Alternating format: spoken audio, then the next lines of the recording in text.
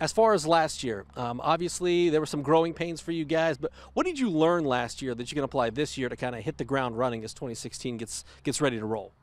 What I learned last year was that the tempo of the games are extremely fast, so I got to work my way to get up there. And what I learned is that we have not as much competition as we had last year, but we still have competition, but we're gonna have to learn how to try to play through that and all that. So.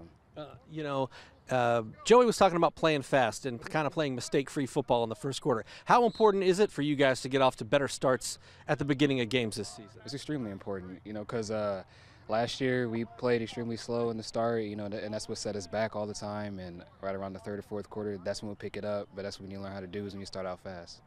As far as this team goes, how do you go about starting fast? I mean, is it just execution? Because I know it seemed like turnovers kind of killed you guys early in some games that you guys should have been in. Yep, it's execution, most definitely. For you guys, what's really been one of the strengths you've seen in camp? What's been impressive about the guys you've seen throughout the summer and until now? What's really impressive is that we see these players now, like, they don't have a bad attitude as we used to have a couple years ago. Now it's like, we're all in it, we're all ready, and, we all want to actually win a couple more games now.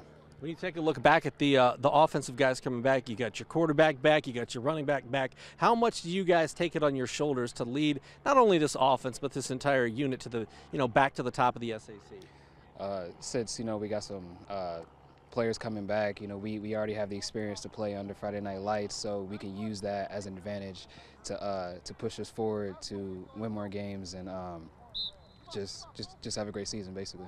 For you personally, kind of burst on the scene the last 3 or 4 games. What was it that allowed you to kind of have that success late in the season, and what do you do to kind of pick up where you left off?